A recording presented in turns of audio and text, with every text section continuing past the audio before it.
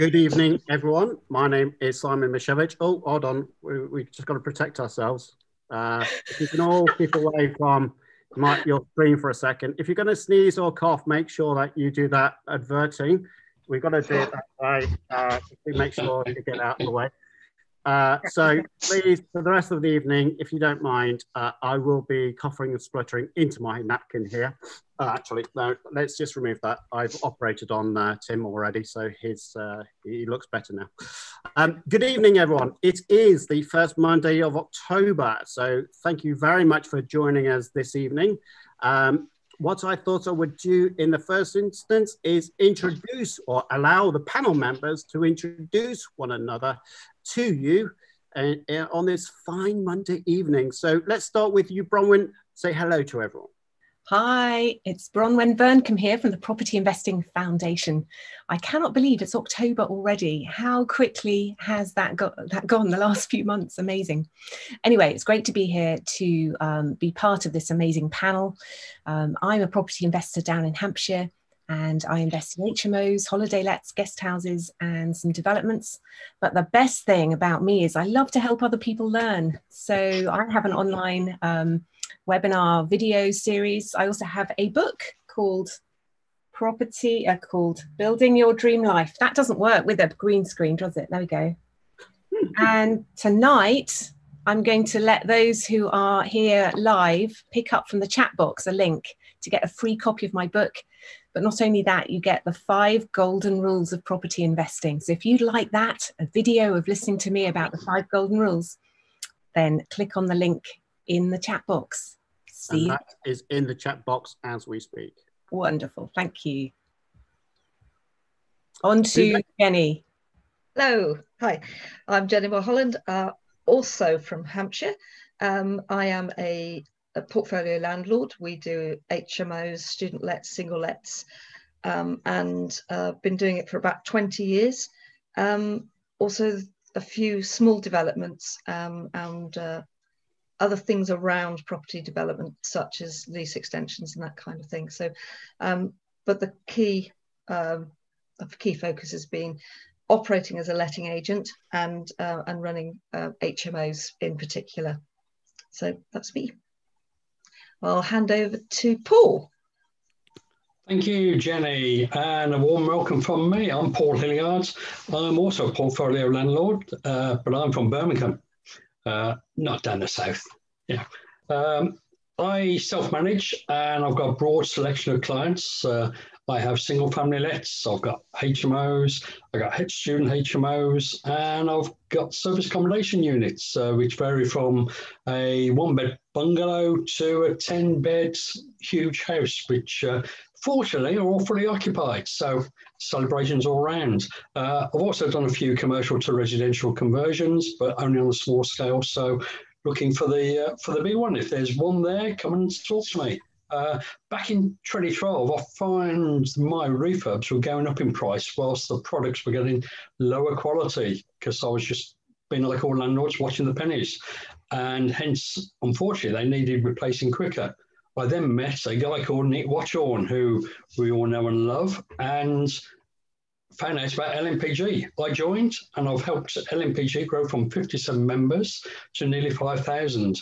I'm the operations director for LMPG, and if you want to get up to 50% off on your bathrooms, kitchens, boilers, paint, in fact, most of the stuff you need for refurb, then come and join LMPG or come and talk to me. So ask the questions tonight. Don't miss out, otherwise I guarantee it will cost you several thousand more just on one refurb. So that's all from me. Over to you, Tim. Thank you, Paul. And can I take the opportunity of saying how much I like LMPG and how many thousands of pounds you saved me? So thank you. Excellent post. Cheers. I'm Tim Bishop. I own a firm called Bananac & Bishop. We're solicitors. I've got about 60 staff, and we have a number of specialist teams, but one of them is our property investor team. So we act for a huge and growing number of property investors nationwide. It doesn't really matter where they are, as long as their property is somewhere in England and Wales. Within that team, I've got 22 people dealing with property work, so conveyancing of various sorts, 5 people dealing with lease extensions. We're very specialist on freehold purchase and buying short leases. So if you ever want to know about that, short leases as a strategy, and that is an unknown, rather a very little known, but a good strategy, do get in contact with me. And we also have 2 specialist litigators, property litigators. So we cover the complete area for people up and down the country. I'm also investor and developer myself. My portfolio includes a commercial conversion, which I now have as serviced accommodation and buy-to-lets and HMO. And also I run a speed networking event for property investors. So if you're missing the face-to-face work at investing, because this is great, I love these things, but what I miss sometimes is the actual conversation with other investors. So cover the complete area. Yep. So we do the cover nationwide. And if you're interested, just get in contact with me. I'll give you the link and you can come along and join us. We do that 4 times a month. So that's Tim Bishop from Banalek & Bishop, solicitors who really understand property investors. Over now to the world's favourite mortgage advisor, Simon Hodgson. Right, good evening. Right, I've got to keep it short because as the other Simon will tell you, I could easily make this last all the way up to 8:30 just talking about myself. And surely you don't want to hear about that all night. So I'm a whole market mortgage broker. I started investing back in the early noughties, and back then there was very little in the way of information, knowledge, and education. Nothing like Bronwyn's course. If that had been available back then, the amount of money I could have actually saved would have been phenomenal. But what would happen is you would learn what you could about buy-to-let investing, then realize that the broker you went to knew absolutely nothing, and you then had to educate them on the little amount you learned about investing. They would then find you a mortgage and then charge you for the pleasure of you giving them advice and building their business for them. And that's really why I became a broker. So since then, I've gone on to do a full 12 months program under another teaching organization because I realized my knowledge wasn't as good as it needed to be. And yeah, this is what I do as a day job. I'm an investor as well. As I say, I've invested for nearly 20 years, well, over 20 years now. And it's a really interesting market. So that's probably all I'm going to say for tonight. For now, I'm going to hand back to the main Simon, and he can take from there. Thank you ever so much for the lovely intros. And I have to be honest, there's one person standing out from the panel members, and that's Paul Hilliard with that bright top on. I'm going to have to put some sunshades on. I really am. So as we go through tonight's questions, if you do have any questions yourself, make sure you type those questions in. I've just realized I'm in the dark, which I work at Optimize, and that's often the case. I'm left in the dark. So this probably should be no different.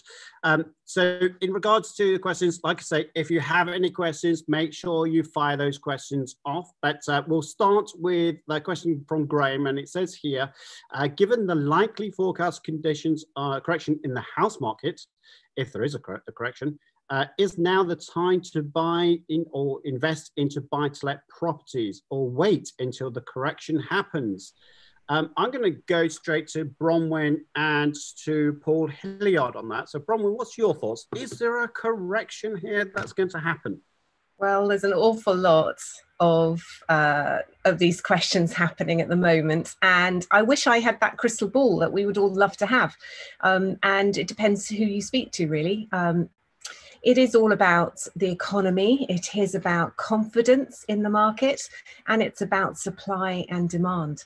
So, you know, it's a personal thing. I know there are deals everywhere. If you can find motivated sellers and buy below market value, you need to do your due diligence. Of course you do.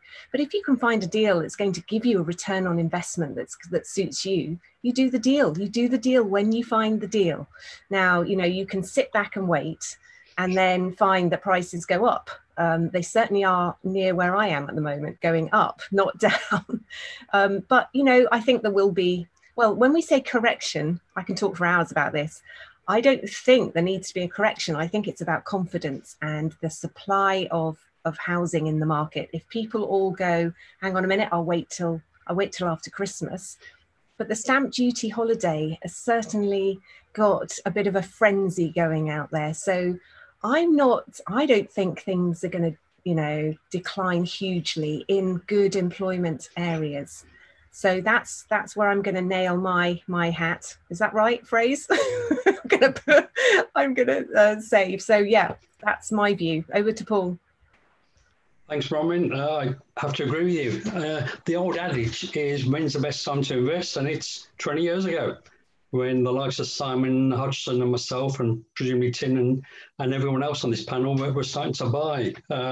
Good times, but we're not 20 years ago. We're right here, right now. And if you do your due diligence correctly and you're hitting the returns that you expect, I hope you've all got your KPIs for your purchases. And if they tick all those KPIs, then why hold off?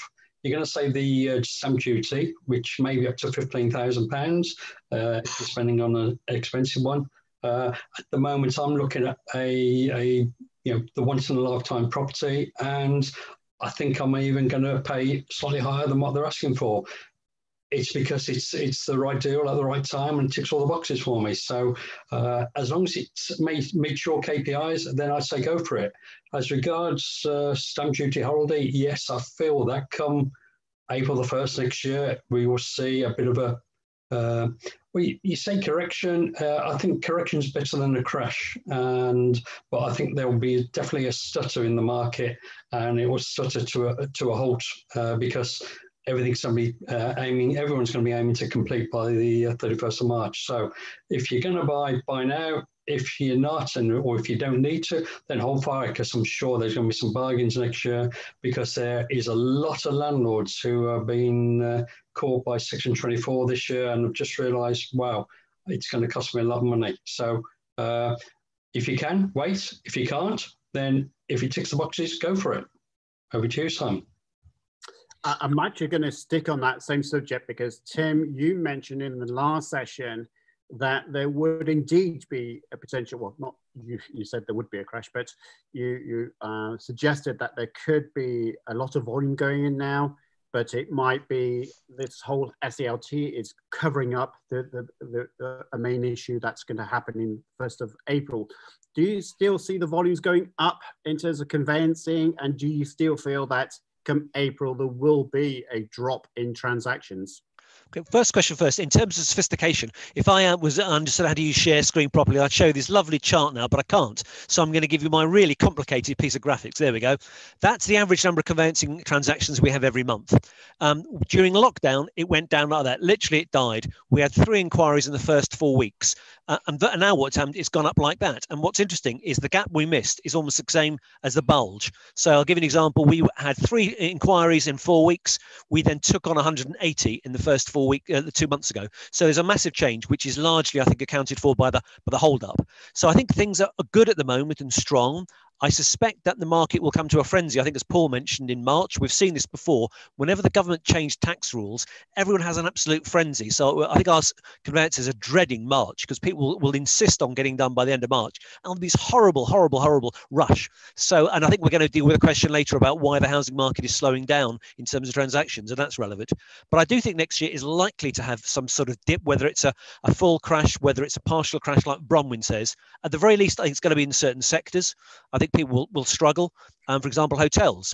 We just had news of someone we know who owns a chain of hotels who's in serious issues. And so these perhaps will come onto the market, and people may not want to buy them at full price. So I think there'll be particular sectors which will be cheap, but there are also other factors. It's not just coronavirus. We are now in a recession. But because of what the government's done with things like the furlough holiday, actually, we're not really in recession. It's kind of a false recession. But as that's being taken away, the full impact of a recession will hit. As I said before, The Economist has always talked about a 90% economy, where the British economy loses 10%, and they're still saying that. It's above the average in some other countries because we're so dependent on services. Plus the fact that you're then going to have the stamp duty holiday removed, plus the fact that whether you like it or not, we've still got Brexit coming up, and there will be a political impact on that. So each one of those things could tick the housing market into recession, which we're already in. So to summarise, no one knows. I think you're spot on. If you have got a bargain now, go for it. But I do think the bargains are harder to find. Auctions, for example, prices are higher. I think at some stage next year, probably Q2 next year, which is kind of April to June, July, will be probably the best time. But who knows? None of us know for sure. But that's my instinct, and I believe in it so much. I'm not buying anything now. I'm sitting on my hands, picking up some cash to buy next year. But you asked me this time next year whether I was right. I mean, sticking with that question, I've got another one for you, Tim. But for anyone listening to that, Optimize have opened up a pharmaceutical. So if you need some Prozac or Valium just to get yourself back into feeling positive again, just contact Optimize and we'll send you your monthly subscription, and the first month will be free.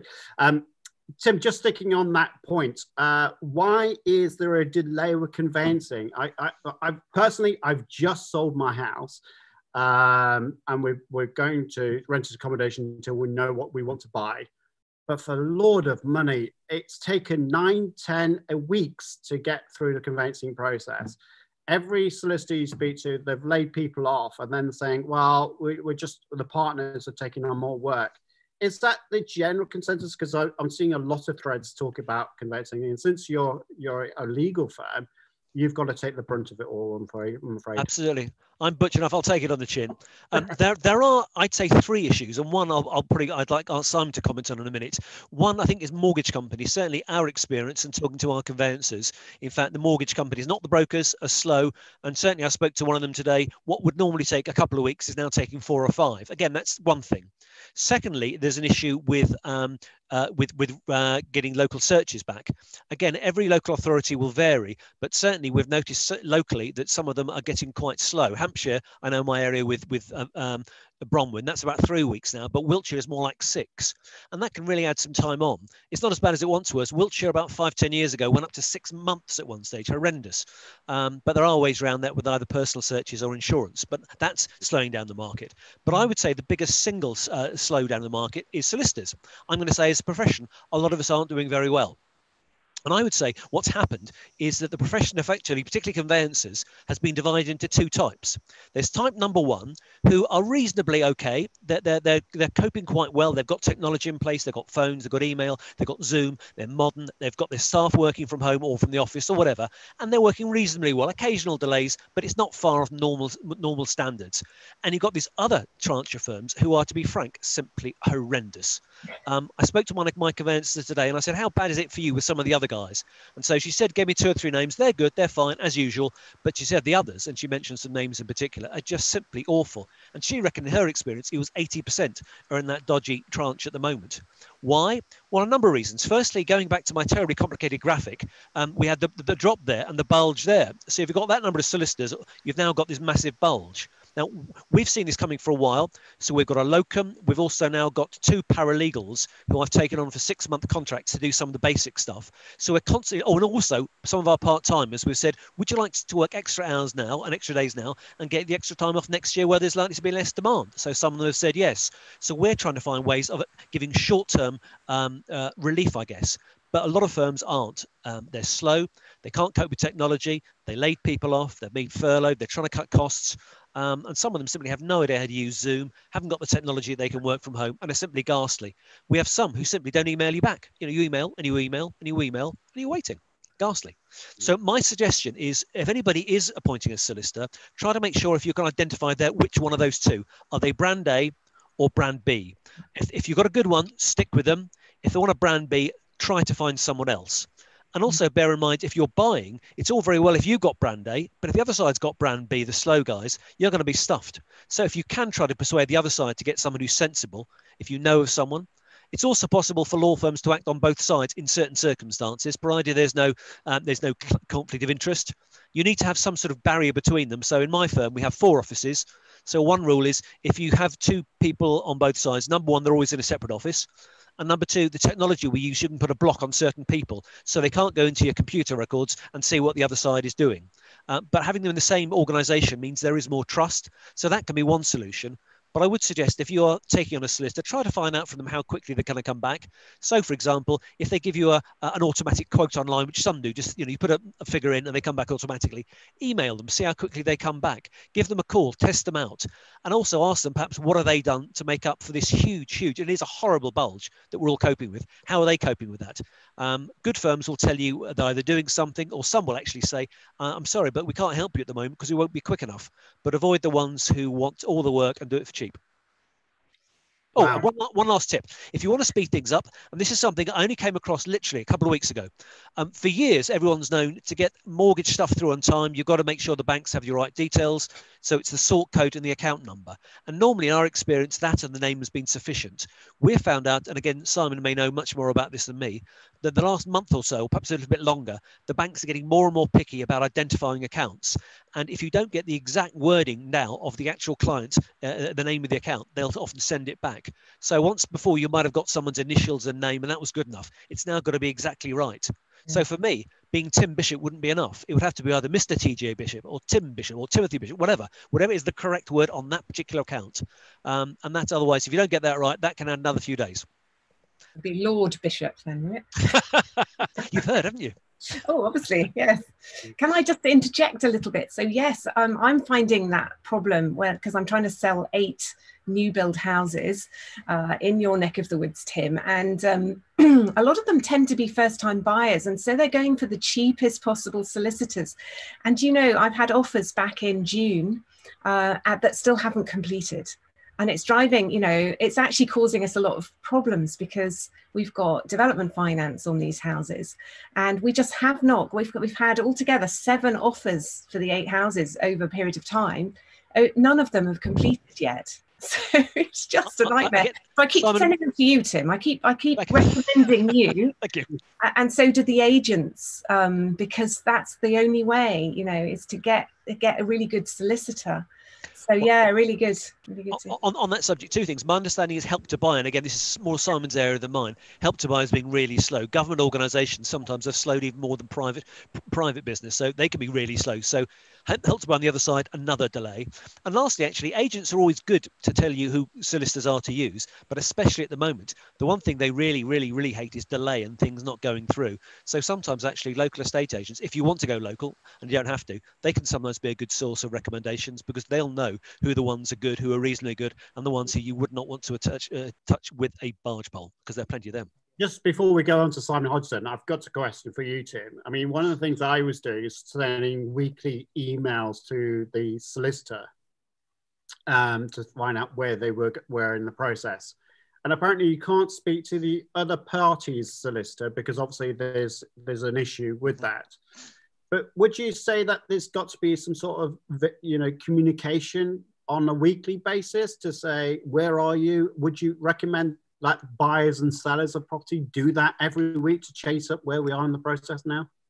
We try to get all our solicitors, and we try to use technology to do it, but it doesn't always work 100% yet, to actually give regular updates every week to agents and coming into clients for that exact reason, because that's right. the usual complaint, because people aren't telling them.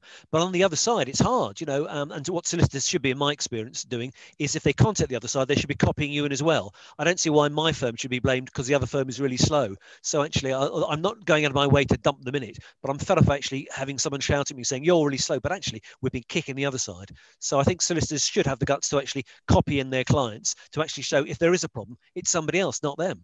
And in which case, all you can do, you can phone, you can ring, but sometimes people don't come back.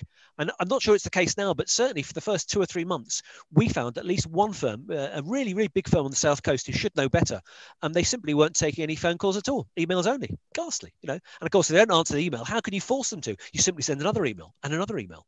So avoid those kind of firms, and there are a lot out there at the moment. Like a lot of things, coronavirus has really sped up the differences. So once it was lots of colours of grey, actually it's much more black and white now. So it is far easier to differentiate between the ones who provide, frankly, a service they should do for the price you're paying, and the ones who don't. And Simon, from your perspective, obviously taking on board what Tim's been saying, but if you are an active buyer of properties right now, for you, what does slow down the process, and what can the buyer and seller do to speed up the process? Okay, well, one of the main things which kind of dovetails really nicely into what Tim was saying is that a number. So we've been taught as investors, as borrowers, to borrow as cheaply as possible. So to look at the whole of the market, pick the cheapest lender. Now, quite often the cheapest lender will throw in free legals. Now that is, I can see Tim smiling there. It's the number one recommendation I make to anyone. Whilst this lender is cheap, okay, do look at the component parts of what this lender will do. And if they offer you free legals, and they are offering free legals, just bear in mind that it comes at a cost. And they go, what do you mean it comes at a cost? It's free. Yes, there's the cost. The cost is free because your time is, they are suggesting your time is not valuable, so therefore they will take up lots of your time. And that's been really exacerbated in the current situation.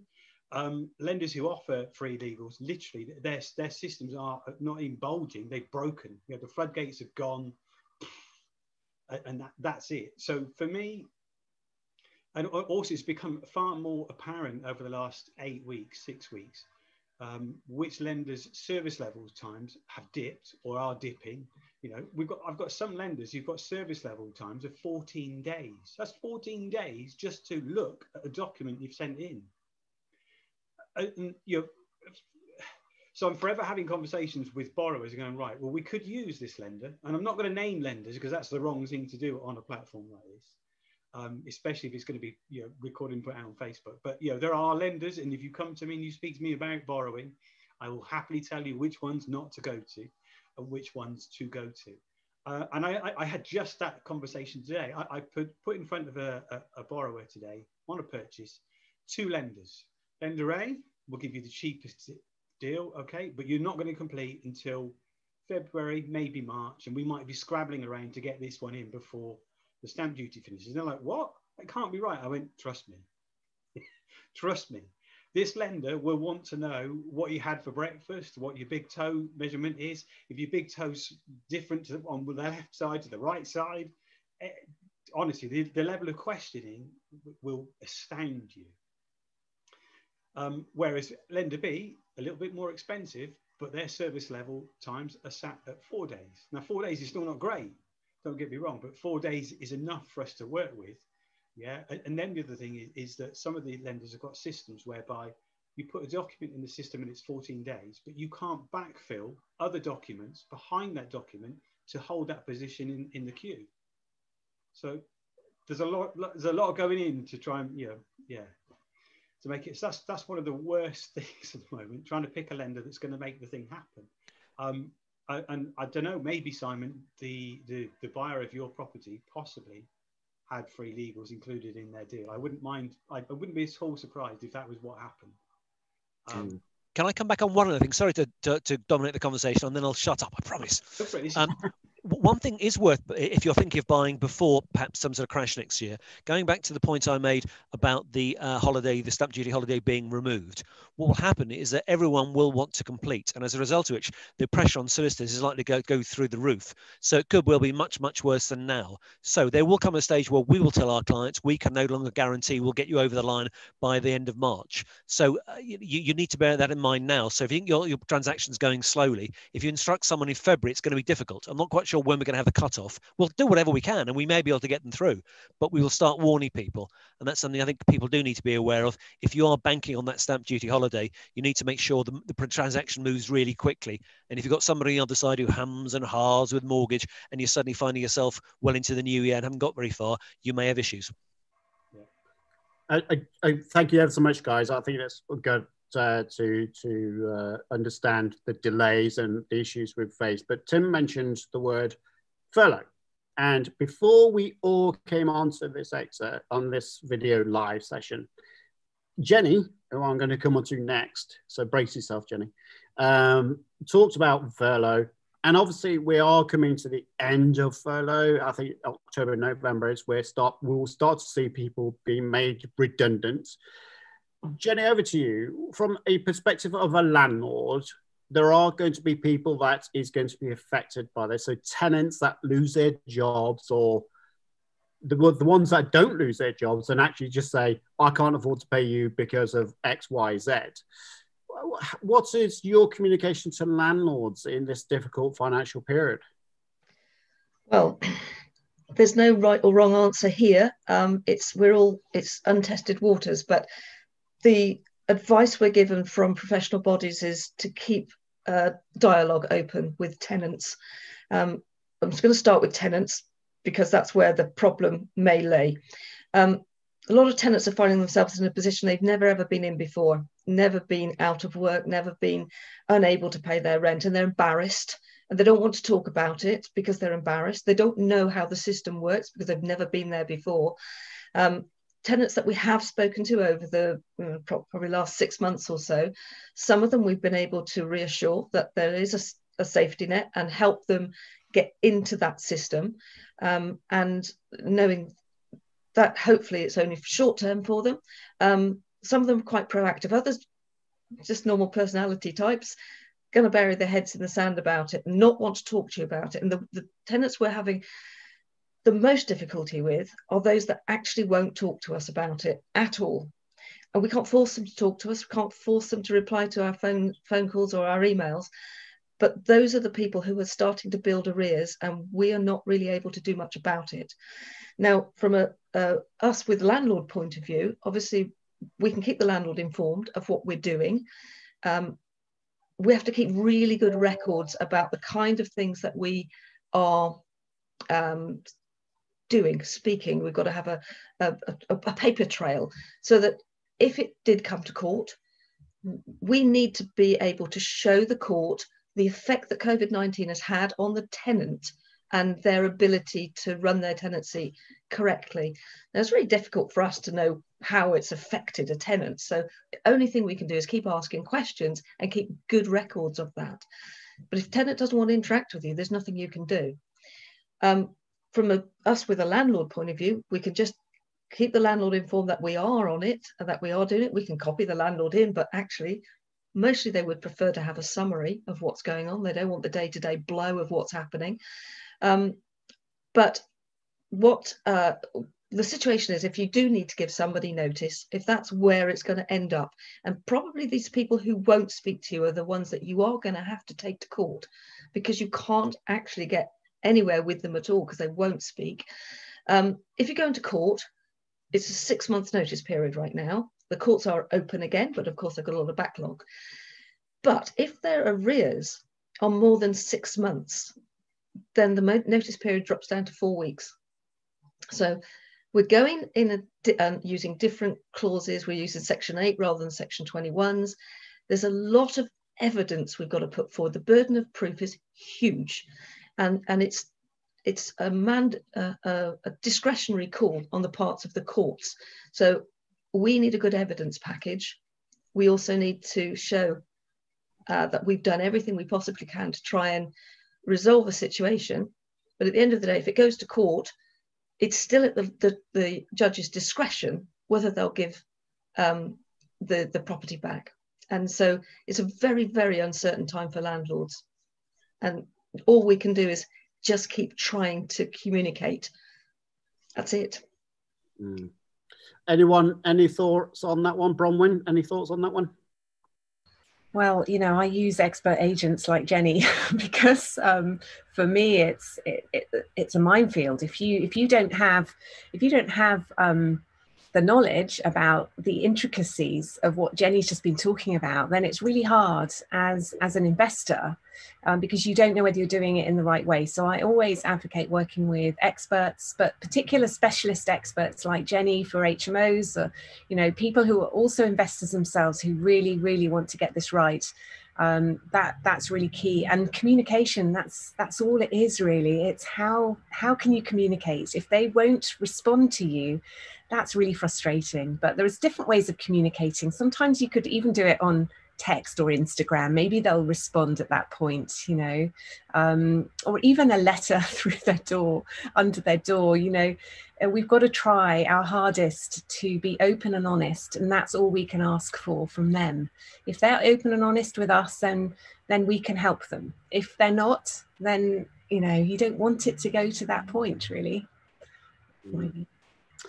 Thank you so much for that. That's a good, very good point. And I think, again, it's a sobering comment to make about the legal process. I wasn't even aware of the 4-week thing. I've got to be honest, if you've got 6 months delays, thankfully, I'm not in that position. I do have communication tools out with my tenants, so I do know what's going on with them.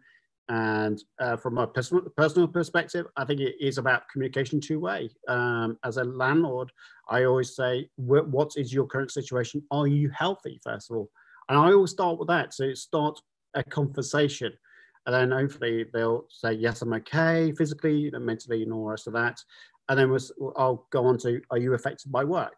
And then again, you start to develop a conversation. So if you are a landlord, don't see the tenant or as someone you can't have a conversation with, because I think you certainly can.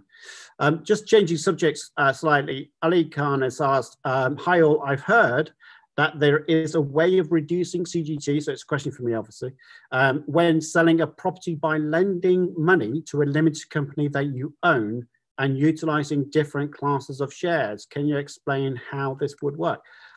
And I've got to be honest, on that statement, it feels like it's a jigsaw piece whereby lots of different jigsaw puzzle games are being put together to assemble a picture that doesn't make sense. So forgive me when I say this, but do check your source of information. I bet it's from Facebook, which I don't go on anymore because it's nonsense, or some other sort of forum platform. So the one thing I would say for you though is capital gains tax. If you're a basic rate taxpayer selling a residential property, you pay 18% capital gains tax. If you're a high rate taxpayer selling a residential property, you pay 28%. Now, interestingly enough, if you sell a property inside of a limited company, you pay 19% corporation tax. So it is less tax, if you like, as a high rate taxpayer if you use a limited company from that perspective. But did you know, here's one for furnished holiday let property owners. If you sell a furnished holiday let, let's say in Manchester, and you buy one in Liverpool, which is the better city for football, then what you'll find is that you can get CGT rollover. So you don't pay capital gains tax on the property in Manchester if you're selling furnished holiday let, provided that you reinvest that money in a different city. So anyone doing furnished holiday lets, you do have a beneficial CGT tax break, if you like. So that's that one, and hopefully it's the last tax question that we'll have. Vic as well, this is on the YouTube live, by the way, these questions. So if you do have questions, make sure that you do type in your questions, and because it's live, we will be answering them live. So Vic's asked the question, this is for Simon Hodgson, by the way. If you have a property portfolio in your own name and you choose to incorporate, so moving properties from your personal name to a limited company, how do you manage current lenders, i.e. mortgages in your own name, but legal ownership moved to a limited company? Simon, go. Right. Again, that almost sounds like half a question. So generally the process would be that and there are a number of different schemes out there for transferring from your own name into a limited company. But generally, you would probably run within an LLP for a period of time. So that's a limited liability partnership, with which not every lender is happy about, but there are enough lenders to make it work. And then as you transfer them across from the LLP to limited company, most lenders, or the majority of lenders that are worth working with, will allow you to, or will lift early redemption charges and let you transfer into limited company, as long as you've got a correct set of paperwork from a suitably qualified tax advisor. I can't think of one right at the moment.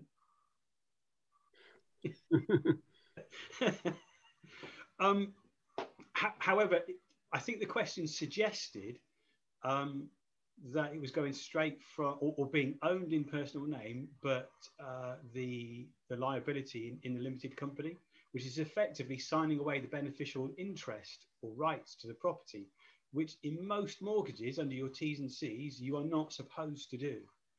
Now, can you do that? And I would hasten to add, anyone watching this, this is not individual tax advice or mortgage advice, okay? This is a generalized comment, okay?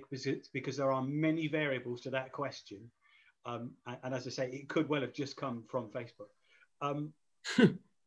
That, effectively, if you hold that property and you've signed the beneficial interest away, you then go potentially, let's say, to buy another property using another mortgage lender.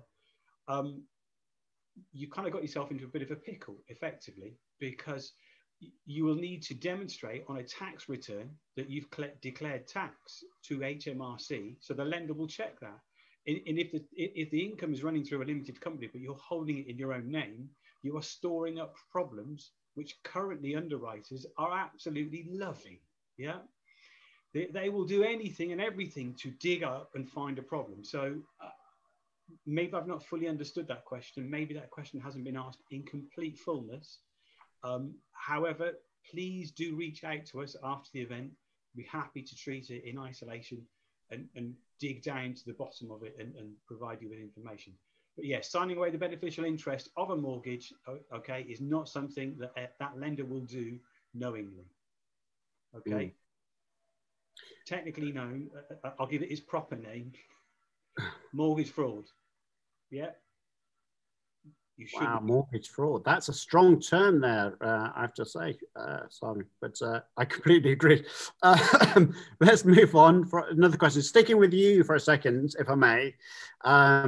Let's say that you have a property, and this is for a question from Paul Onley, who's booked in for a session, asked a question around about buying a property, value of around about 125,000 is the value. They will do some refurb. They'll get the value to 165,000, yeah. But the actual purchase price is something like 100,000, 120,000, 110 in fact. So if you've got a low purchase price, 110, but you know it's worth 160, is there a way to get more mortgage with the 160 valuation?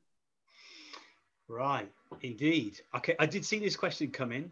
A lot will depend on the individual's personal circumstances and experience as a landlord at this point. Okay, so I'm going to give two answers. The first answer is if you are relatively new to investing, yeah, you've learned a little bit, possibly need to learn a little bit more from someone like Bronwyn, okay, and what we can then do is to recycle cash. So the idea would be that you probably have to complete at 75% of the value of the purchase price. Either carry out the works beforehand or afterwards, because I know the question suggested that the works were carried out beforehand under a purchase lease option. And then we can remortgage to its open market value. So that involves potentially two lenders. In an ideal world, it should be bridging to start with, okay, which is more expensive. But that is you not contravening your T's and C's of a mortgage agreement, okay? The second way is a little more constructive. It's not as... can you hear me properly? Mm. Yeah, good. All right, because my box hasn't gone yellow at this end, so it would suggest you can't. All right, so the second one, right, okay, assumes you've got some property already, you've done some property investing, you are considered by a lender to be experienced, okay? You can take out a purchase lease option, carry out improvement works to that property, having not owned it, okay?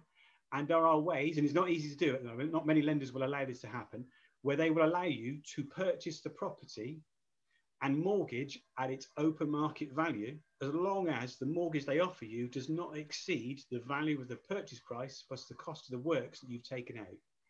At this right moment in time, they will probably hold you to 90% of costs. Okay, it's possible to get 100% of costs, but that's quite hard right in the middle of coronavirus. But it's definitely possible to get 90% of costs, somewhere between 90 and 100% of costs.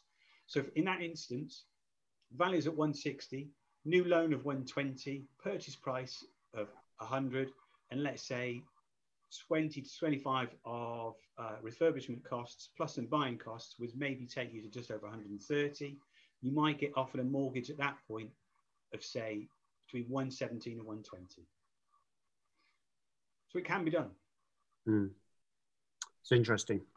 It's interesting in terms of, to be honest, that's quite innovative in terms of approach, Simon. By the way, that's just ingenious what you're doing. I'm quite shocked by that.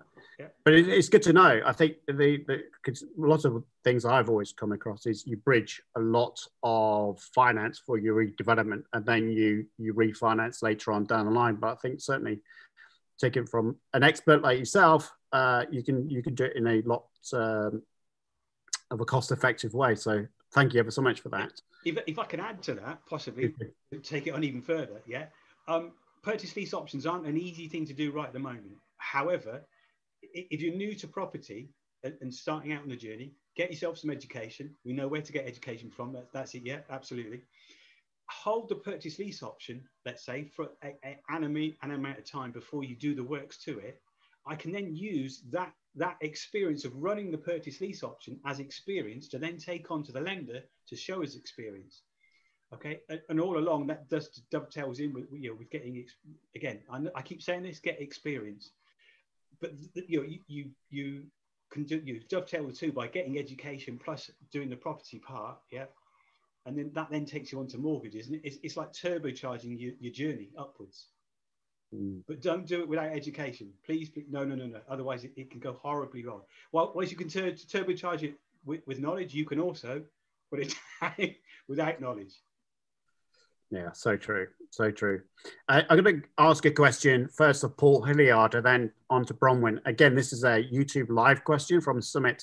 It says, hi, currently got a deal on an off-plan new conversion. However, there have been so many delays and poor communication from developers. I've got the chance to pull out and invest elsewhere, ... Do you have experience with this? Paul, to start with you, obviously LMPG sell products. I appreciate that, but you will have connection with tradespeople. Are we having an issue with tradespeople because they were in lockdown, they've probably not got so many jobs. Now they've got a flurry of work. With all that nonsense going on, how do investors, developers manage tradespeople? If I can just come back and promote LMPG on the previous question, say, don't forget, if you're spending 30,000 on a refurb, I guarantee that if you come through LMPG, you'll be spending no more than 25.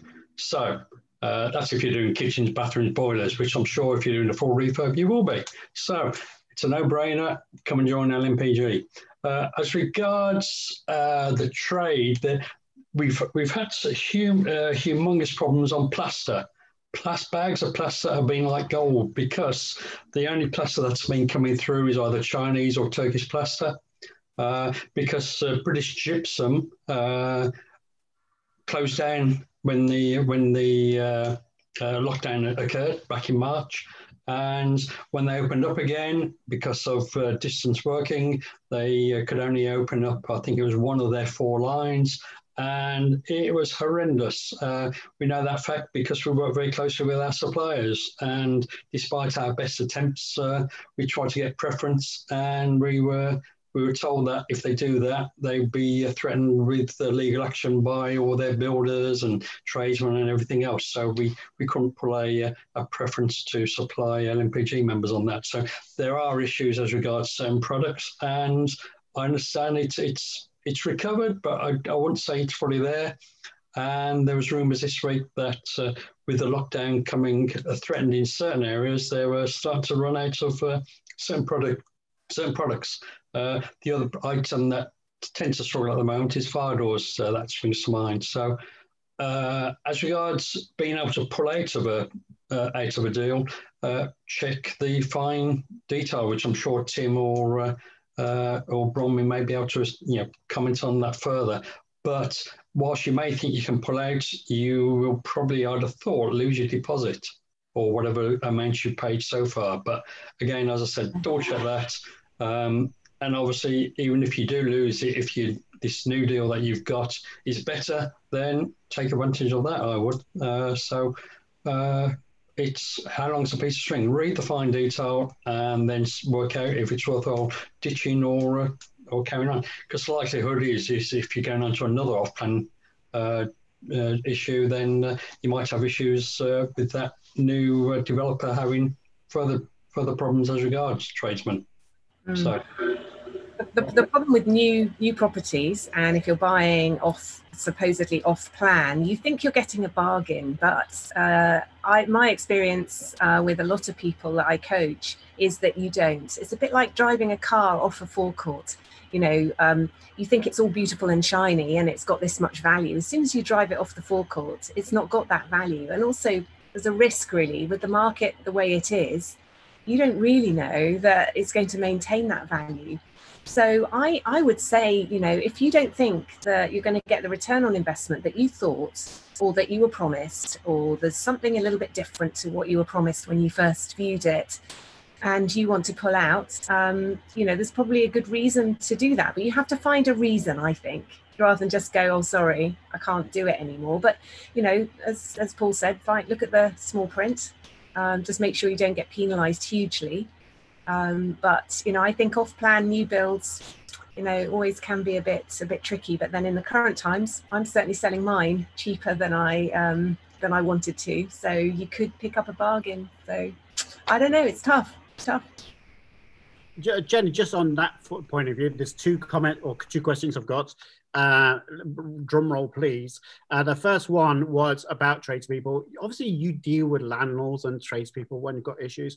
What's your secret formula of managing tradespeople? Because I always find them a bit of a nightmare. They tell you to do, you know, they're coming on a job, and then come Friday, if you go to the local pub, you know that's where they're going to be about 2 o'clock. Apologies for all those tradespeople that don't drink, but for the majority. How do you manage that process, Jenny? Well, we've got a whole raft of trusted tradesmen. We try and use the same people all the time. So the gas people, the electricity people, all of our key tradesmen we've worked with for years and years, and we have a fantastic arrangement with them. Who can, you know, dole out the jobs to them. They make it very easy to work with. They do what they say they're going to do when they say they're going to do it. They go into the properties courteously with the tenants. They access with the management key or the key from the key safe. Make it very, very easy to go in, do the work, and then they issue their bill and I pay it immediately because I know they've done the job that they've said that they're going to do. Now, occasionally we have to find a new tradesman to work with, and it's a nightmare. It is a nightmare because there is such a range of people's ideas of what's acceptable work-wise. Recently, we've had to work with a new electrician because ours was shielding, and he did recommend somebody for us to work with. And even his recommendation, I found it very difficult to work with the new guy because he didn't know the properties very well. He didn't know, he worked differently. He was very slow on invoicing. It was very difficult to get the information so that we could give it on to the landlords because his communication was low. And that might have been because he was taking on a lot of work from our main electrician. But we have got a core of trusted tradesmen that we work with, and we pay them immediately, and I feel very comfortable calling them out in an emergency because I know that I always give them the best service that I can give them, and they definitely do for me. The problem is when you've got to find somebody new. Maybe you need a roofer and you're not really dealing with a roofer. You've got to go. I go through somewhere like Checkatrade. I look at what their references are. I try always to get a recommendation. But anybody I work with new, I then have to go in and check that they've done the job. I have to stand behind them almost to make sure that it's done to the quality that I expect. Make sure it's done when they say. I have to tell the tenants when the tradesman's going in. So I need that tradesman to go in when he tells me he's going in. And I also need him to communicate with me. If something crops up, I'm a visual person. I like to get a lot of photographs back, show me what's going on. And if you're going to repair something, I want to see a before and after. So new people, I'm right on it because you need to be, otherwise you don't know whether they've done a good job for you. But if you've got a team, a great team of trusted tradesmen, that takes a whole lot of worry away because you know that if you've asked them to do a job, they'll do that job. And if they come across any problems, you know they'll communicate with you. So we operate in a relatively small area, and that means we can use, the same team of tradesmen. It's not like we're spread, although we do work in Southampton and Portsmouth, and I don't necessarily, my Southampton people don't like going to Portsmouth. mostly because they can't park when they get there. But the team of tradesmen I've got have been with us for a long time, and I think it's worth keeping good tradesmen who you know are not going to rip you off. Sorry, just a thought in my head when you talked about pitchers and tradespeople. It's almost as though you've got to have a review of their work. And I just thought of a new app. You could just swipe left. So we could accept that one. You talked about before the session started was the EPCs. So yes. What's the update on that one? Well, up until now, well, relatively recently, we all had to achieve an E on an EPC. And we were needing to pay a maximum of $3,500 to bring our properties up to an E. And if we couldn't do it within that budget, then we could probably get a dispensation. There's talk right now, it's all going through consultation, that private rental sector housing needs to be an C, grade C EPC by 2025 for new tenancies and 2028 for existing tenancies. Now, the cap is £10,000 on expenditure. So they're expecting us as landlords to bring our properties from an E to a C at our own expense up to about £10,000. Now, if you take this, look at Portsmouth as an example. It's full of Victorian terraces, rows and rows and rows of them. I would say it's probably somewhere close to impossible to get one of those to a C because of the style of building. But what are we going to do? There is fines of up to £30,000 for not achieving it, if you're still renting them. And also there's a suggestion that the tenants can claim compensation from you for the excess cost of living in a property that doesn't meet the C criteria. So this is really difficult for us. What they're also suggesting, takes it one step further, is that not only a C in the headline of the EPC, but a C in the carbon emissions. Now, there's a cap on expenditure of £15,000 where we might have to spend to get our properties to go to this level. If that happens, at the moment, there's a Green Deal that the government have said, well, you know, we'll help you get your properties up to a standard. However, the suggestion, not having read all of the detail on it, is that there's a primary and a secondary process within this Green Deal. The primary process, which you have to go through first, you need to get either a low carbon heating, such as ground or air source heating, heat pumps, and insulation, and that has got to be done before there's going to be any kind of grant available to do windows, doors, draft proofing, and the normal stuff that we might think about if we were thinking about upgrading our homes to get a higher EPC. So the Green Deal sounds to me very much like it's pushing people to do stuff that we're not used to. Ground and air source heat pumps. Well, try and stick that in a row of terraced houses in a town centre. I think that's going to be very difficult to achieve. And the consultation's on now. And I think it's very scary because a lot of properties will not be achievable to get to a C just because they're old. What are we going to do? Our landlord's going to sell up. I suspect a lot will, because they're not going to be allowed to rent these properties if this becomes law. If they sell up, where do people live? And currently it's only suggesting this is going to happen in the private rental sector, not across the whole of the housing market. So there's a lot of stuff there that's a bit scary. Who's going to police it? You know, that's the big thing. I think local authorities probably will police it. Yeah, I'm sure they will. You know, if you're advertising a property, you've got to put the EPC up there. And if you put an EPC up there that's got a D or an E, I think that we know we can source some great stuff from Paul, though, can't we? You do you do air source heat pumps? Go, Paul. Yeah. So the other thing, I don't. Well, I know a man who does. Nobody who does. Okay. Simon. Yeah. The lender will ask when you come to do a remortgage. Oh, will he? Yeah, of course he will. Yeah. So it will be policed in that fashion as well. Oh, that's crazy, isn't it? So can we participate? Can we actually give our views in this consultation? Do you know? I hope so. Yeah, this is all very, very new, but it's very scary because I think a C is quite unachievable in many situations. Yeah, definitely. Jenny, just one question from Paddy Lennox, who hopefully he's got his own YouTube channel going. I did ask you to do that, Paddy. It says, hi, Jenny, does serving a Section 13 after serving Section 21 work?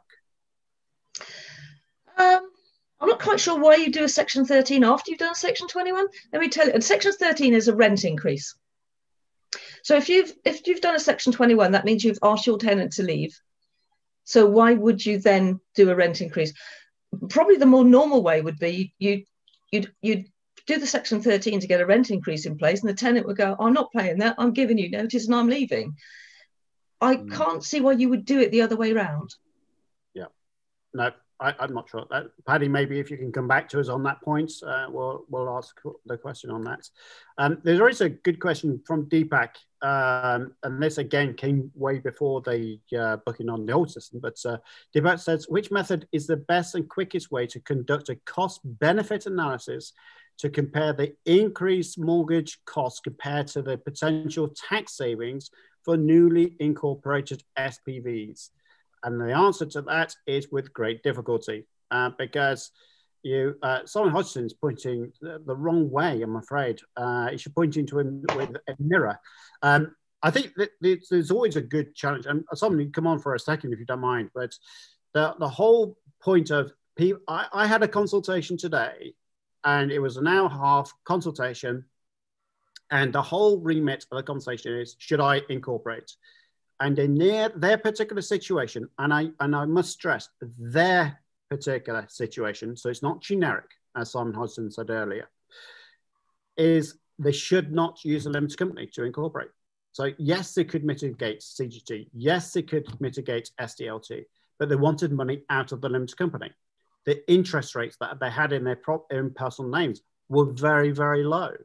And when they compared that to the rate mortgage interest rates in a limited company, which were a lot higher, 1.5, 1.7% more in their personal names because of the mortgage broker gave them the details, and the fact that they want to extract money out of a limited company, actually, they were worse off. So people always talk about, again, Facebook groups are brilliant for this. Use a limited company because you save tax, but then they don't take into account mortgage interest costs.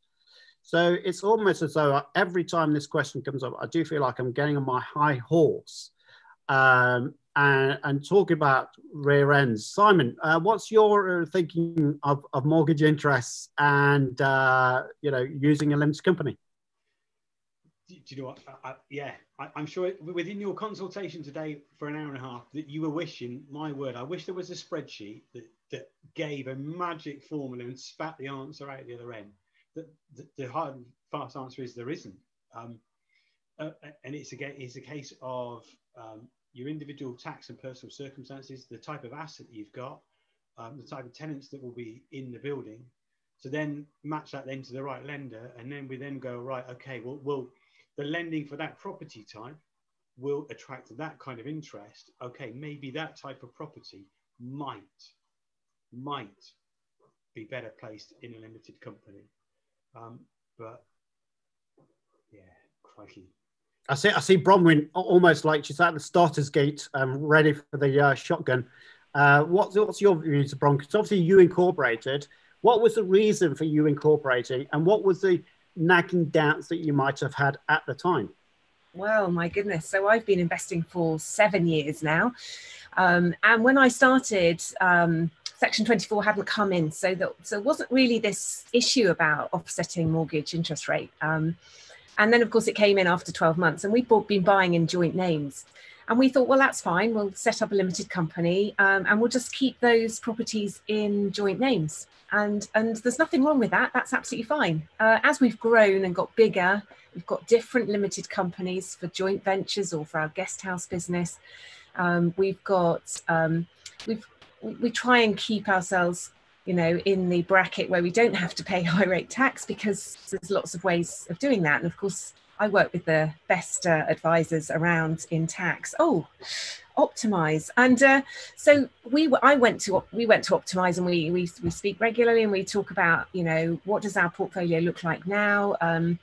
It was quite messy with limited companies. We've mixed one of our limited companies with the trading guest house business and some residential single lets, and it just is not great from a bookkeeping point of view.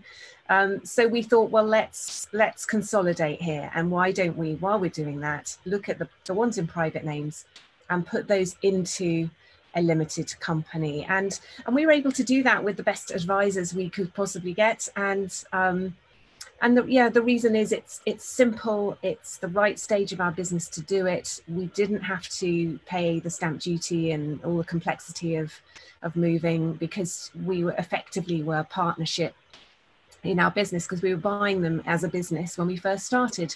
So yeah, it took us actually, it didn't take us a huge amount of time. There was a lot of talking about it, a lot of preparation, a lot of structure charts, and a lot of information sharing. But once we clicked the button, yes, let's do it, only took about 3 months, Simon. So it was great, you know. And it is just simpler for us as a business, but that's our business, not somebody else's. So I never recommend buying in a limited company unless you've been through that thought process properly with an expert. So yeah, as your spotlight on the experts recording shows. So if anyone wants to see that, I'm happy to share that particular event. I think we took over an hour, Simon, on. There's some noise going in the background. Not sure what that is.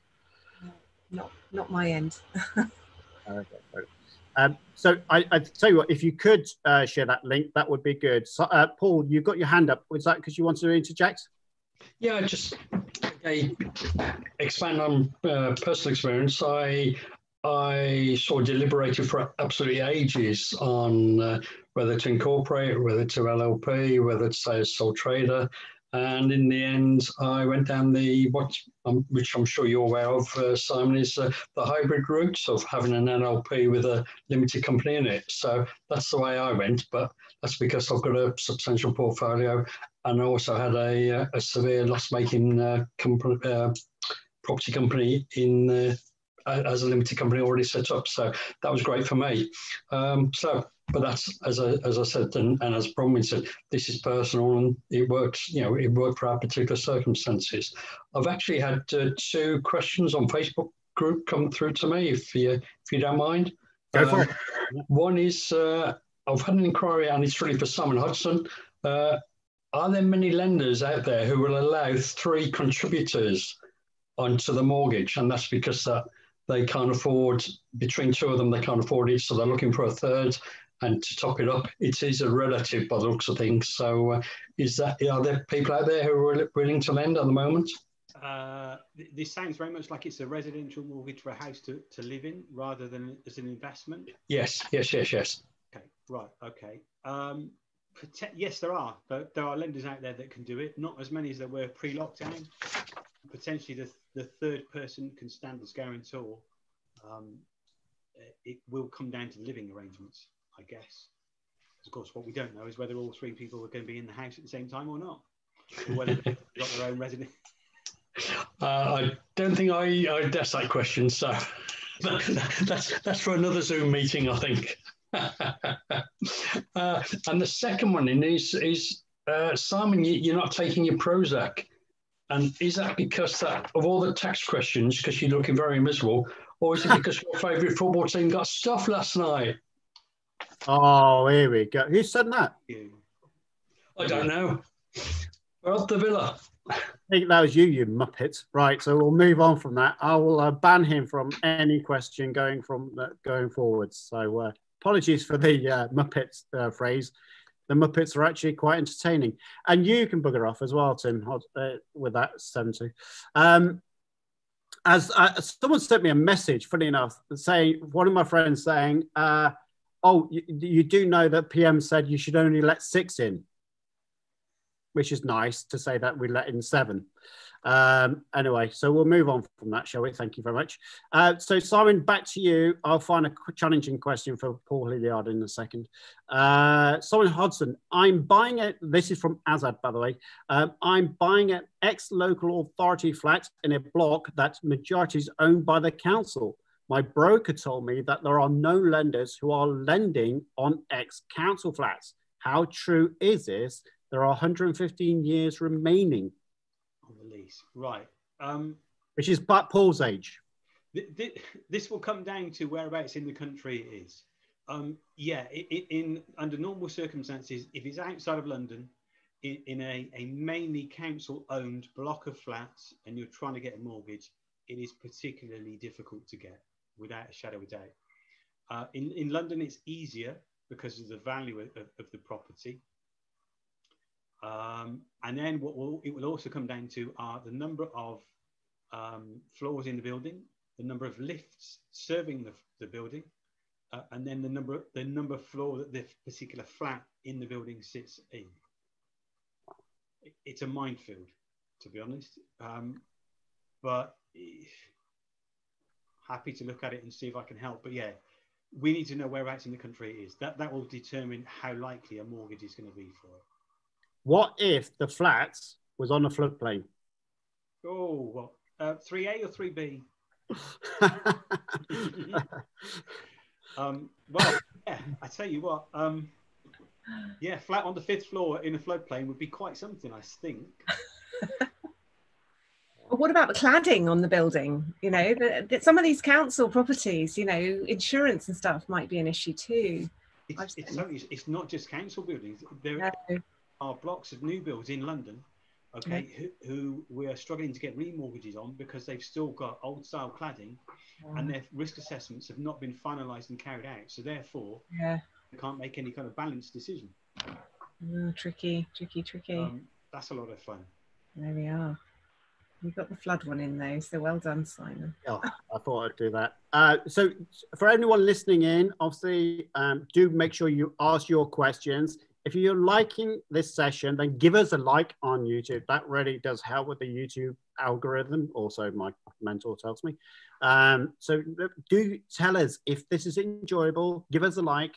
Also, make sure that you ask your questions. It is live. We'll be able to answer the majority of those questions that are coming through, even though it's 8:10. Paul, over to you. There's a question here. Are the fees for LMPG a one-off or can it be paid monthly? I didn't hear that final bit, but the fees are very reasonable. They start from $199 plus VAT up to $399 plus VAT. So up to 3 properties, it's $199. Up to 25 properties, it's $299. And if you like Simon Hodson and Simon Mizovic, and I've got nearly 100 plus, then what's that? How many goals you scored last night, Simon? Yes, the fees are annual. The one thing that we say is that we like it to be a win-win-win for everybody. So if you don't, if you start off with the intention of having a project and you don't do the project, then you can, at the end of the year, if you've not saved your membership in any year, you can apply for a free membership the following year and continue to have that free membership until you do start saving. So obviously when you start your projects again, then you'll start saving again. So we don't do monthly memberships because unfortunately when we looked at it, there were a couple of people tried it and took advantage of us, and it's just not worth upsetting people. So we decided we'd stick with the annual formula, annual payments. But obviously, if you don't save, you get your a free membership until you do start saving. And don't forget, you do get access to both insurance and legal services. So we have the likes of Tim Bishop, Sponlock and Bishop as one of our service providers for solicitors. So always remember that you get access to the best at very reasonable prices. Just out of interest, as a group, who in the room just has got LMPG? Just raise your hands if you've got LMPG membership. Yeah, so I mean, if that's all the panel members with LMPG membership, surely you should be using that. So make sure you do get some savings, and hopefully one day, you know, Paul might be able to buy a better top, but that leads to remain undecided. The next question we've got here is, we talked about, Azad's got another question actually. Wow, this one is at Tim. I'm buying a duplex apartment with ground rent of £250 per year. The freeholder is not willing to accept changes with the deed of variation. The ground rent is increasing every 10 years as is linked to RPI. My solicitor is not willing to complete the transaction as he thinks the property will not be marketable in the future. What is your opinion on this? Number one, we don't, well, I think most important is we simply have no idea what's going to happen in the future. The solicitor, who may or may not know what he's talking about, is obviously referring to leasehold reform. Now, to give you an example, the government came out, sorry, the Law Commission came out about 2 months ago and produced some recommendations on right to manage, lease extension and common hold. There were something like over 100 recommendations on each of those. These are only recommendations. We have no idea whether the government will take some of them, all of them, or none of them. If it does, no one knows when. My gut feeling from what I've spoken to other people, probably if something does happen, it probably won't happen before 2022, 23. And even then, we have absolutely no idea. And fundamentally, even if they do change the rules on actually the ground rent you can charge, it's quite unlikely, I think, that they're going to be able to backdate it for every single flat that exists already. It's something like 4 or 5 million flats in the country, and you simply sort of can't go out wiping every freeholder's value. So none of us really know. You could sit on your hands and wait 2 or 3 years to see if it does or doesn't come about. I would have thought it's pretty unlikely the government will take all these into account. And I think it's pretty unlikely they're going to go backwards. So ultimately, you've got a choice. You either buy something now, or you wait for 2 or 3 years on the off chance the government might move in your direction. If they don't, even if they do, I think you'll have possibly a dual market. You'll have the new ones, which perhaps no ground rent, and the old ones where there is ground rent, and there'll have to be a variation in price on that. But as for RPI at over 10 years, that's quite common. In fact, that's quite reasonable these days. What's been complained about is what was more common 10, 20, 30 years ago. Now, I'm almost as old as Paul Hilliard, but not quite. You know, I'm in my late 80s. Really, but anyway, in 1970s, inflation was quite commonly, at a very high level, 10, 15, 20, 30%, whatever. And certainly over 10 years, it wasn't unusual for there to be an increase, effectively double over that period. So therefore, they were much, much worse. And some of those are still in play. And they're the controversial ones that double every 10 years. So actually, RPI, which is currently running at about 1.5%, is not a big issue. So the RPI thing is perfectly reasonable, perfectly standard. Most people are buying flats with exactly those kind of conditions. You almost certainly won't get a landlord to change under a deed of variation, which we deal with. So I guess you could sit on your hands, but I certainly, as our solicitors, we were dealing with these things regularly. We would not advise people not to go ahead. It's your decision. We have no idea whether the Law Commission's proposals will come into effect, but it won't be for a while, and I don't think it'll have the catastrophic effect your solicitor seems to think it does. Even if he does, ultimately, it's your decision. It's your decision. Actually, I'm going to take a risk as long as he explains, could go this way, could go that way. Then I think ultimately clients have the right to, to say, yes, I want to do that, regardless of your advice. Solicitors are sometimes wrong. I mean, talk about solicitors. There's a question here, maybe more my ballpark than my ballpark, if you like. But Martin's asked a question for Tim Bishop. How much SDLT? I might be able to be in a position to ask the question here. Do I pay for my brother's share of inherited property? Value is 240, and my purchase price is 120. I do own another rental property. The simple answer to that one, Martin, is if you're buying a property for someone else, you will not have to pay the SDLT on the banded rate up to 500,000, so you don't have to pay that, but you are likely to pay the 3% SDLT high rate as a result of already owning a property in your own name. So that should be a relatively straightforward one for you. Jenny, Paddy has come back about this whole section 21 and section 13. We need to sell the house. So we served a section 21. The social housing tenant is not moving anytime soon. In the meantime, the council top-up of £200 per calendar month has stopped, and the council suggested we serve a section 13. Okay. Yes, so obviously this tenancy is not going to come to an end anytime soon. So yes, the reason you would do a section 13 for a rent increase is because it is then considered by the courts when it finally gets to court.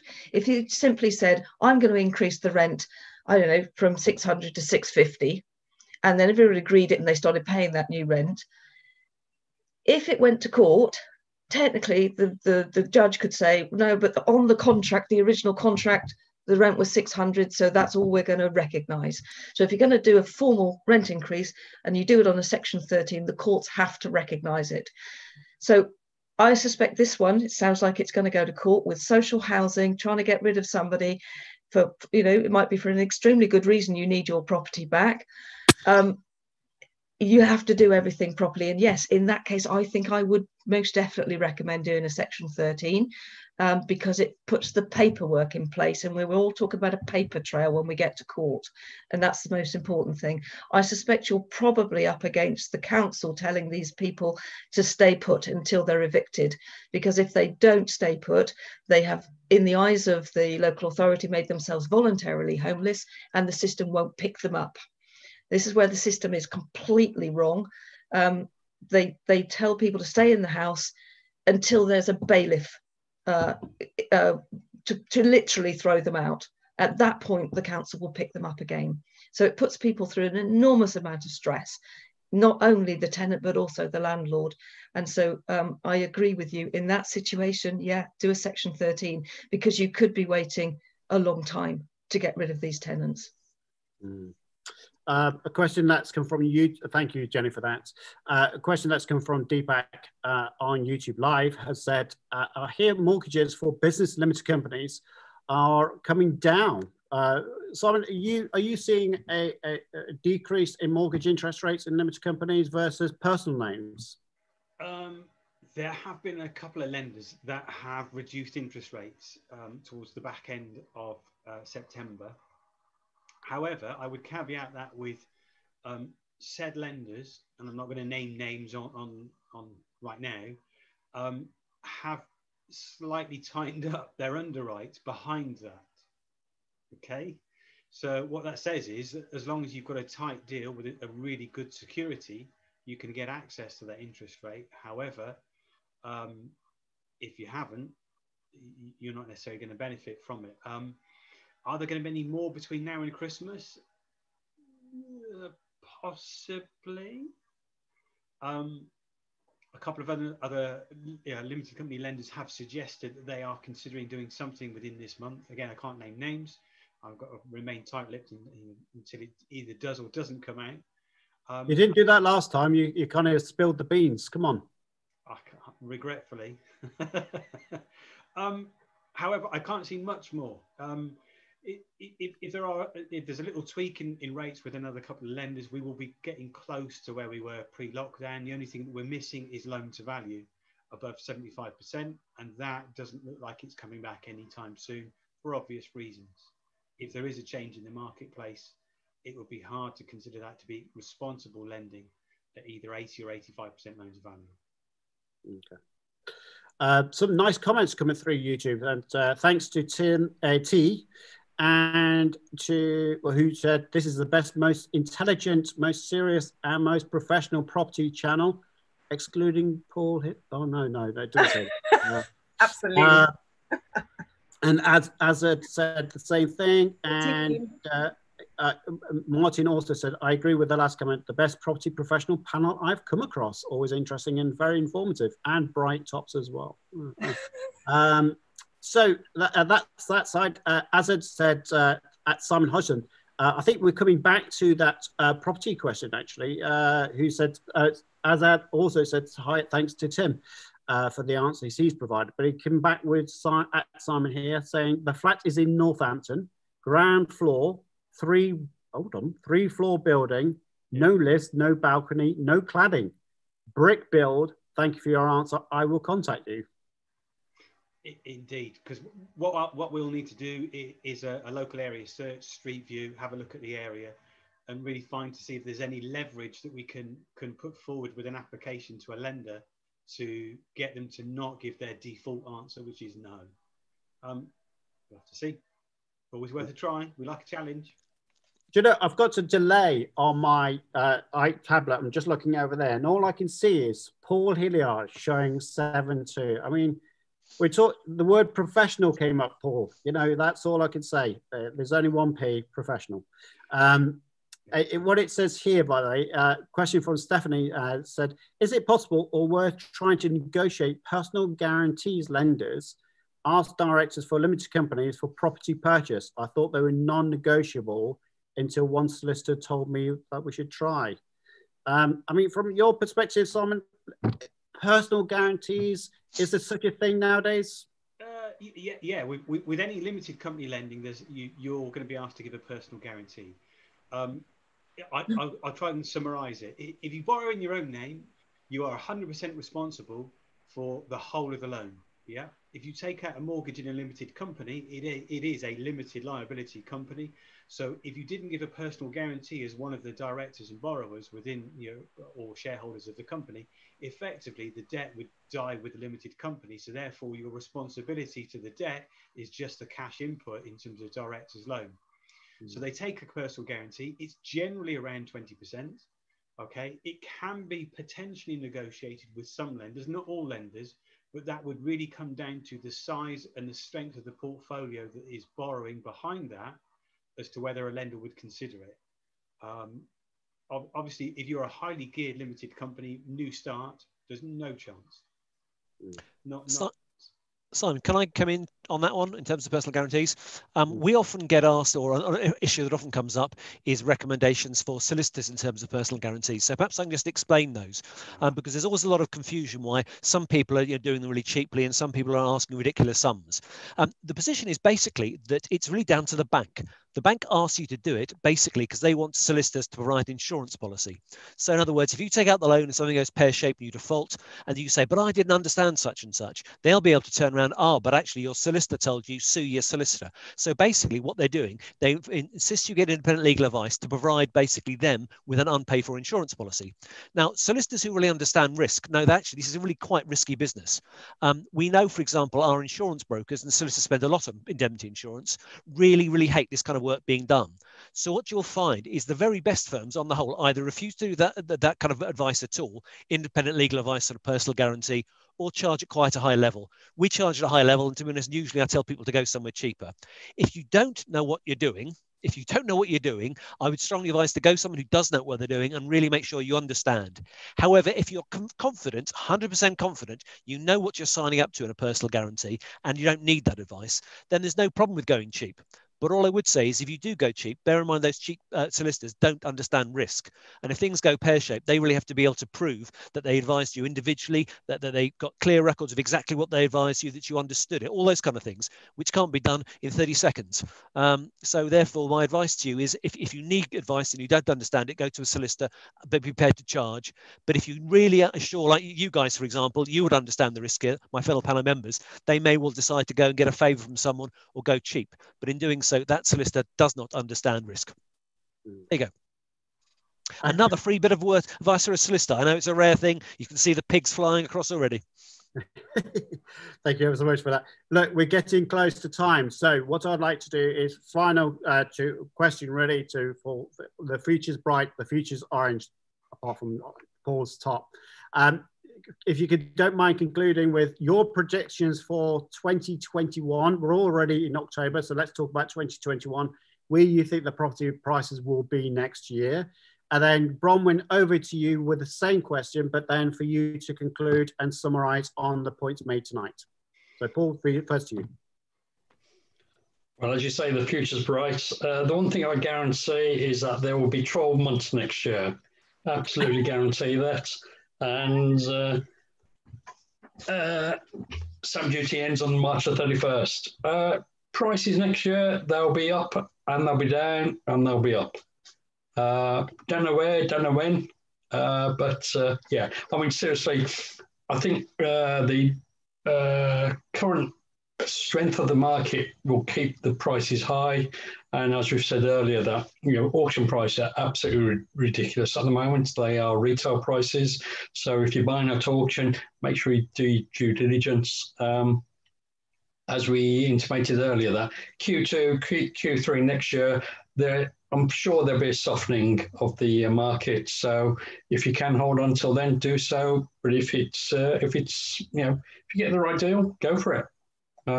So that's as well an educated guess as any. I may be right, but then again, I may be wrong. But all I know is that the table doesn't lie, and Villa's second in the table. So over to you, Bronwyn. No, I'm going to go last, I think. Is that right? I'll come in here then. Last. Jenny. I'm only going to come in here because I'm going to say the same as everybody else. So I thought I'd say it first because, what Paul said. Yeah. I'm thinking right at the moment, property prices are a little bit high because there's a scramble for getting some property deals across the line before the end of the stamp duty.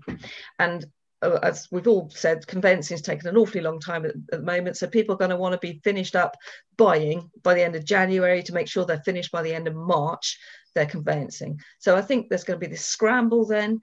And we get towards the 31st of March, I think that there's going to be a bit of a dip. People are not going to want to buy them because they perceive that they're losing out because then they've got to pay stamp duty.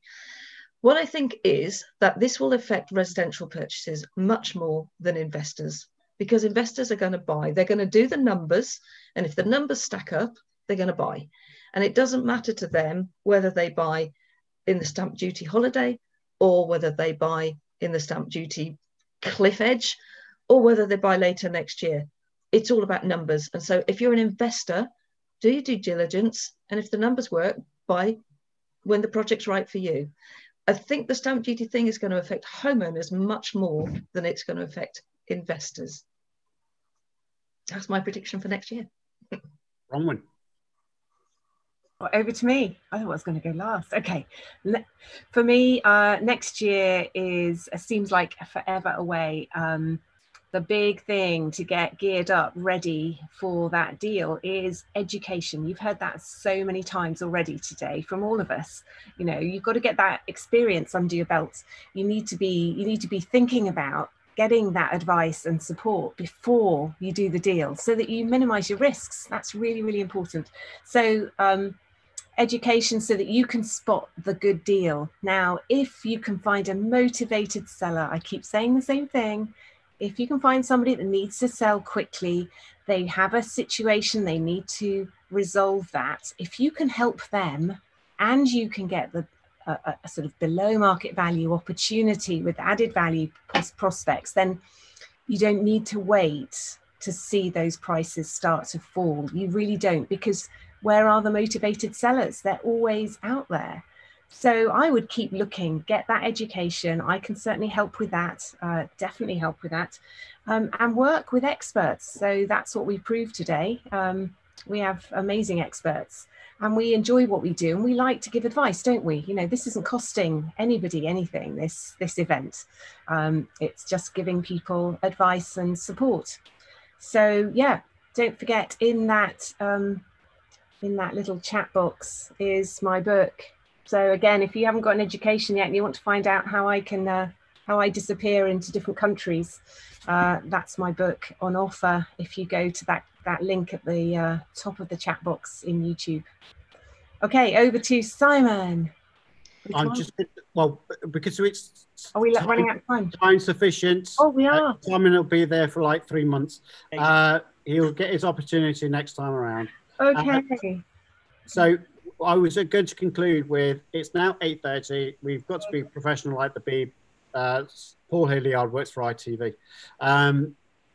2nd of November, that is the next Monday session that's going to be with us. So we will be sending emails out to say this, booking your next session. But do be sure to join us on the 2nd of November. Unfortunately, Bronwyn is around. Now, just before we close off, for people that begin to disappear off, tell us, Bronwyn, what are you doing in terms of your trip? So my next adventure is looming. So on Thursday, I will be flying out with John to Namibia to volunteer at a wildlife sanctuary out there. They've got 4 reserves across the country. It is the most amazing place, lots of animal research, and they're desperate for volunteers. They normally have about 28 on the main farm, the main reserve. They've got 2 at the moment. So John and I will have our work cut out, working with different animals: cheetah, baboon, meerkats, leopard. Monkey Paul Hilliard were going, won't he? He needs looking after. I should be able to join you. I should be able to join you next time in November, and I'll see what sort of backdrop I can have. Although the time difference is is very little, so it might be dark. Behind me is a cheetah. Anyway, yes, that's about my dream life. That's what my book's all about. How do I create the freedom to do these things? And it's all about you guys. I couldn't do this stuff without having experts helping manage my properties and support me. So thank you, everybody. Until next time around, guys, thank you ever so much for joining. And don't forget, 2nd of November, we'll all see you again soon. Cheerio. Cheers. Bye. Bye. Okay, I've ended that. So, Sam Hudson's gone.